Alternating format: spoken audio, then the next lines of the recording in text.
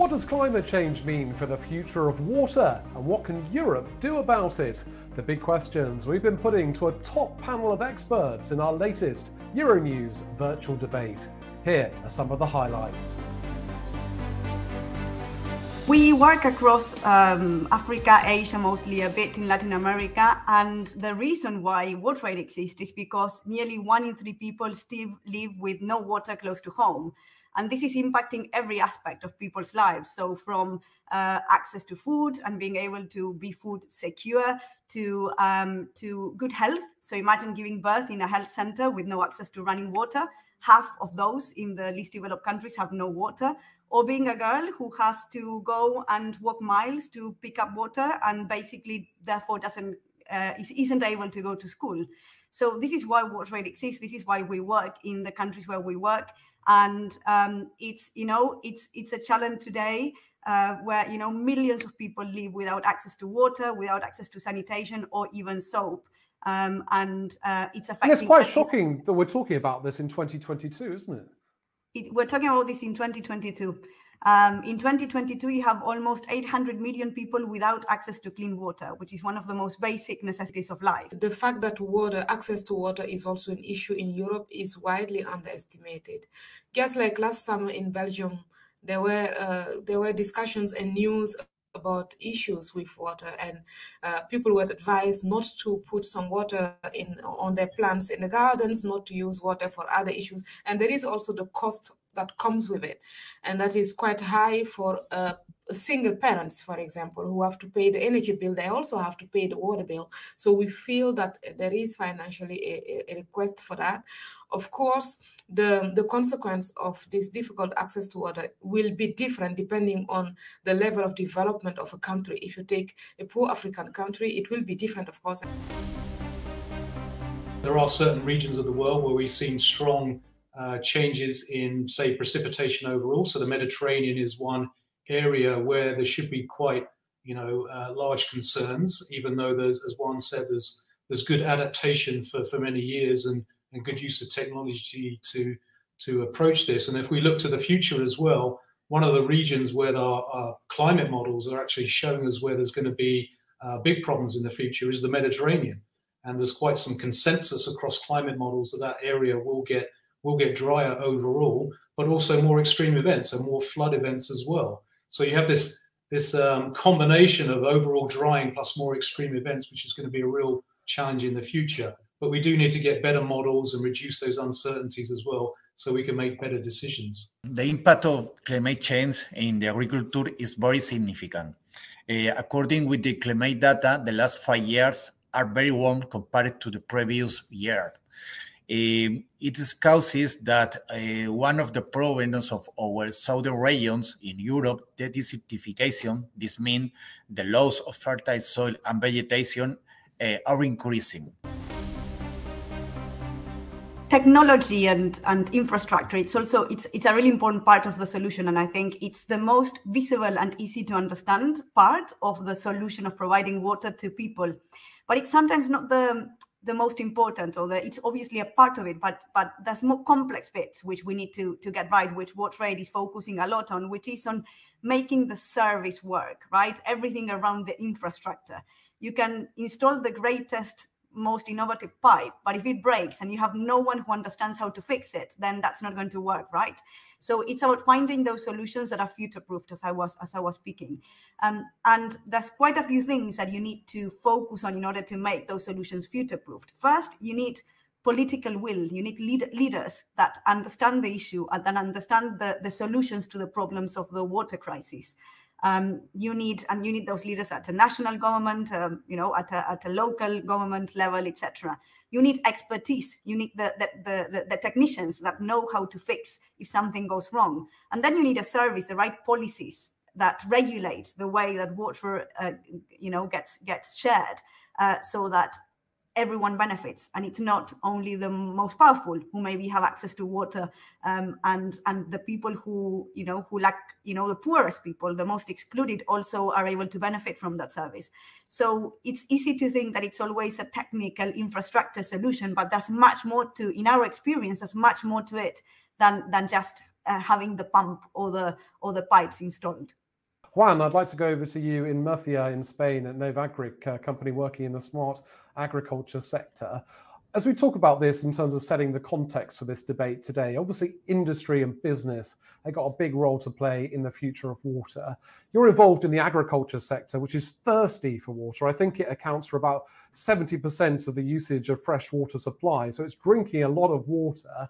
Do you think industry, including agriculture, is waking up to the problem of water and where it's going in the future? From our position as a company based in the southeast of Spain that design and install fertigation and irrigation systems, we think that there is in some regions of Europe, southern Europe and some Mediterranean areas, there is a great concern about the availability of water. Here in Murcia and Almeria, we are pioneers in the use of water for agriculture.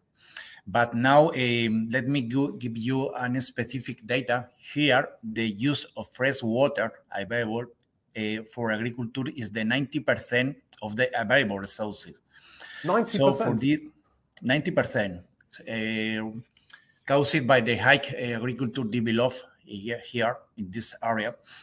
And we need to have a water warranty here.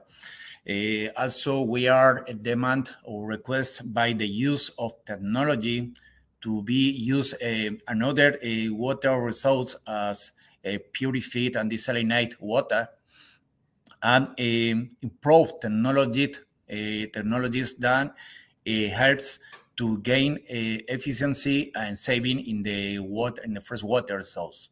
I'm very positive about technology and innovation. I think that it always needs to go together with ethics, just like anything in life nowadays. But while we regulate and make sure that ethics are taken into account, we should never block the innovative process. I think that is what sometimes the lack of flexibility of policy makers and the lack of dialogue between innovators like the project I just heard about, and other very good projects going on, NGOs, organizations also like WaterAid. I think there is to be much more dialogue between policymakers and those on the ground, so that we have solutions that are not designed to block, but designed to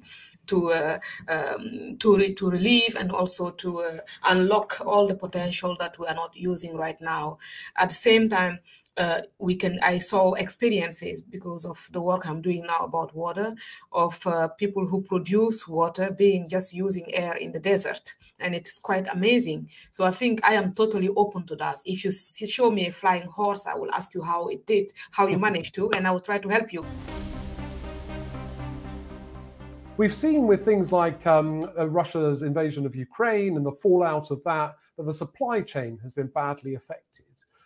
Are there some lessons that are being learned about supply chain disruption right now that could be applied to water in the future in terms of what we need to do to prepare for supply chain disruption?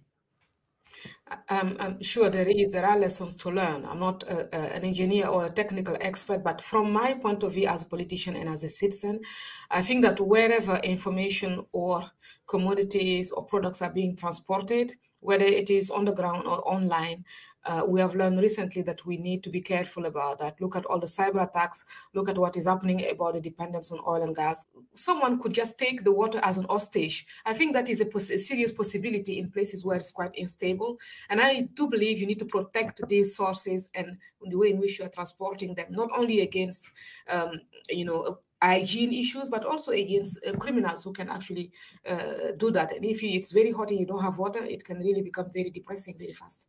A lot can happen. We've seen that many times before, where we see, for example, a drought happening in one country that's affecting, crop production, and there's a trade in that crop, then that affects supply chains. It affects food production, food trade. It affects food security in some places, and we're starting to, I think, to see that because of the Ukraine war, the impacts on the wheat exports, and in some places, if there's real water dependency in those supply chains, we can change it, but we can't do it with everything. And we're probably going to see that in terms of global food insecurity, because there potentially is no alternative to some of the wheat supplies that would normally be coming from Ukraine. So we need to do a lot to try to understand the resiliency of these supply chains that are water dependent, and in some places critically water dependent, and think about how to, should we be changing those? Should we be growing certain types of water thirsty crops in certain areas where we're using unsustainable groundwater to do that, for example?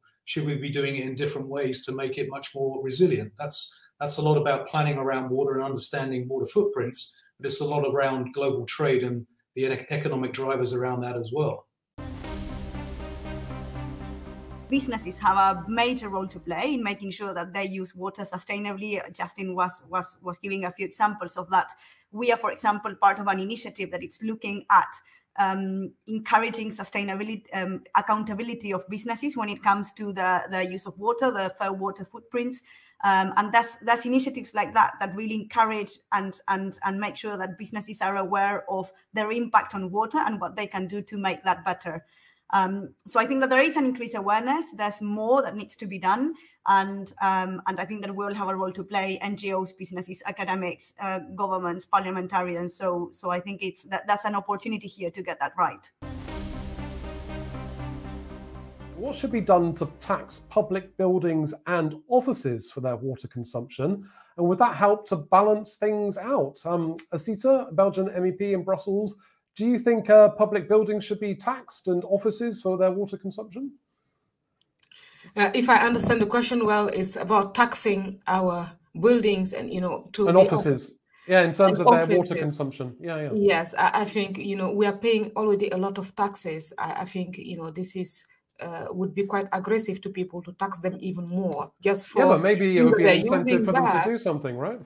I think what we can do is also sensitize people about not wasting. That is very important.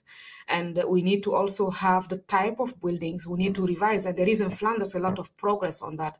Our Minister of Justice and Environment as well, is really investing in that. She's working a lot on that people can innovate their houses or their offices. And it's quite supported publicly so that you can make it more environmental friendly. And you will need even less energy, less water, and less of all issues. I think it's important to look at that. I am someone who would approach things more positively. I prefer to persuade the citizen to do things better instead of aggressing them. Mikel in Poland has been watching us this afternoon. Thanks for joining us. He's got a question. What can Poland do and its citizens to retain and save more water? Obviously, he's asking about Poland, but maybe there's a question here more generally in Europe. What can citizens do to retain and save more water? Justin, what would you say to that? Well, I think there's some things we can do personally, of course, use less water in our daily lives. But I think there's a lot of opportunity for the water suppliers themselves to actually be more efficient. We see in some major cities around the world where the leakages actually account for, say 20% of the total water supply. And if that can be fixed, then that actually provides a bit of a buffer against the potential impacts of climate change as well. So it's kind of like a no-brainer almost, but it does require good technology and innovations there to actually, detect those leaks and figure out where the pressures are not right to actually become more efficient. So I think it's a bit of top-down from the companies themselves, pushed by government to become more efficient, but also obviously we can do a lot as ourselves in terms of our water usage. SR Dane has asked a question. How can the filtration and cleaning systems, such as those used in the UK, aid the issues regarding the availability of clean water? So Sol, you're a bit of an expert in this in terms of filtration and cleaning systems. How important are they in terms of their use, in terms of providing water generally? I think it's important to invest in filtration systems to tackle issues of water pollution, of contamination. There's a lot of this that we do, for example, in Bangladesh, to tackle issues of salinization of the water resources. So clearly a really important part of the solution. I would know less on the UK specific side. Okay. Assita, another one for you. I'm sorry to keep coming back to you. Can the EU, do you think, pool funding to help those areas where availability of water is an issue, for example, providing infrastructure and facilitating recycling plants, etc. So should the EU be looking to do more together to share resources to deal with this? Look, I'm going to maybe sound surprising here, but I think, first of all, it's it's too ambitious to imagine that EU is going to be able to solve all the issues in the world, because EU is just a tiny part of the globe. I think that political leaders of every country are responsible in providing for their people. And some political leaders are not really doing it. I'm looking at some African countries where they're really just busy about themselves. And I saw it while growing up. And I think they need to take responsibility on that. At a level of development cooperation, there are already a lot of funds bilaterally poured into all kinds of issues. But we see that on the ground, there is not really always a progress. So I am advocating to not give money anymore to public bodies, but only to NGOs and to organizations that are really active on the ground and that can be held accountable. Next to that, I am a strong believer of the contribution of the private sector. When you look at the Sustainable Development Goals, there are specific SDGs that are linked to gender, that are linked to access to water, that are linked to climate change and to living in dignity. And I think we need to focus on those as well. Thanks for watching the highlights of our latest Euronews virtual debate. Why not join the conversation? Add your comments. Bye for now.